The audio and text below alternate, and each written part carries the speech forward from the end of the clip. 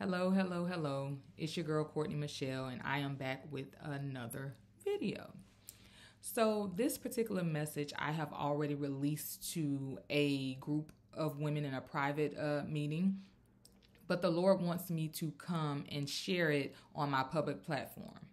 So, here I am because I am an obedient daughter. Okay?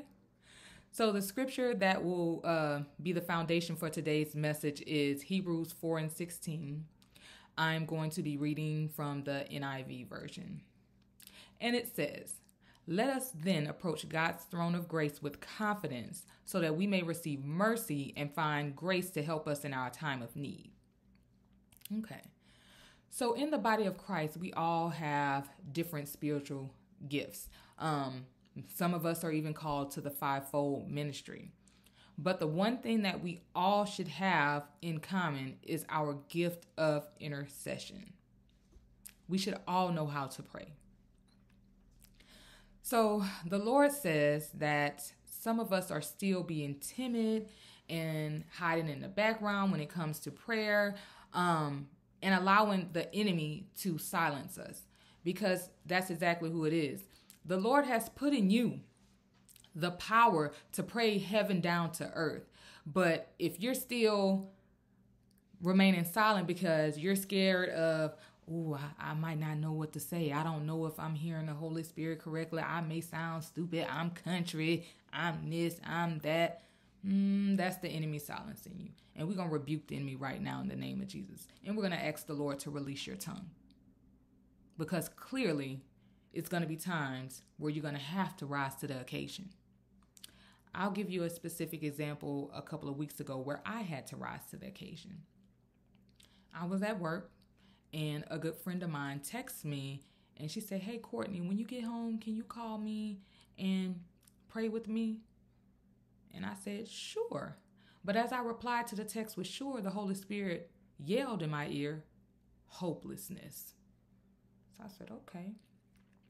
So I text her, I said, "Hey," I said, "why are you feeling hopeless? What's going on?" And she responded. She said, "Oh, nothing's going on. I just need some prayer and guidance." I wasn't convinced because I know what the Holy Spirit just told me. So fast forward, I get home and get settled. I was picking up my phone. The Holy Spirit said, "FaceTime her." I said, "Okay." So I FaceTimed her, and she answered the phone. I said, "Hey," I said, what's going on?" And she then began to describe about 3 different situations that just happened right on top of one another, and she just went into a bad place. Then she said, "I promise you, if I would have had I would have, I hope you guys could read it in between the lines.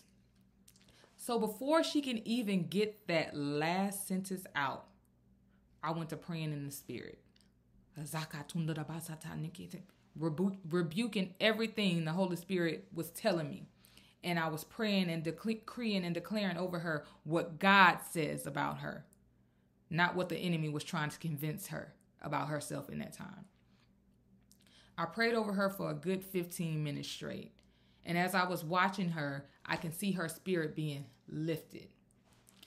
And as we finished, we thanked the Lord, we began to praise and so on and so forth. She said, "Thank you so much." So I shared this story to tell y'all that there are going to be occasions where, you can't just pray for someone in your secret place because they need you. You don't have time to text someone and say, "Hey, can you pray for such with me?" No, you have to rise to the occasion. I even checked on her the following day and she was just like, "I just feel so much better." So again, as intercessors, we can't remain silent, especially in times like that. So the one thing I love about God is that you can pray and ask him anything. Because I was that same person. I would do a lot of praying and, and decreeing and declaring by myself. But I had to ask the Lord because I knew I was still timid. But I asked the Lord, I said, "Lord, I pray that you give me boldness." Because we have to realize Our boldness from the Lord comes from the Lord. So all you have to do is pray and ask him for it. Lord, can you please make me bolder for you?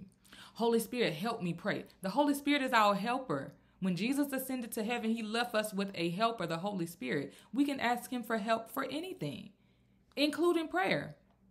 Lord, can you help me? Holy Spirit, can you help me pray for this person? Can you help me be more confident in prayer? And I guarantee you, the Holy Spirit will help you. And I guarantee you that you will see your prayers start to move mountains. So again, I pray that everyone under the sound of my voice in this video, if you're still having those feelings of being shy and timid in regards to praying out loud and praying over people, and you know for a fact that the Lord has put it in you to be an intercessor, I pray that you begin to ask God for boldness and confidence. So I pray that this short message blessed you. I pray that you have a great day. I love you with the love of the Lord. Have a good one.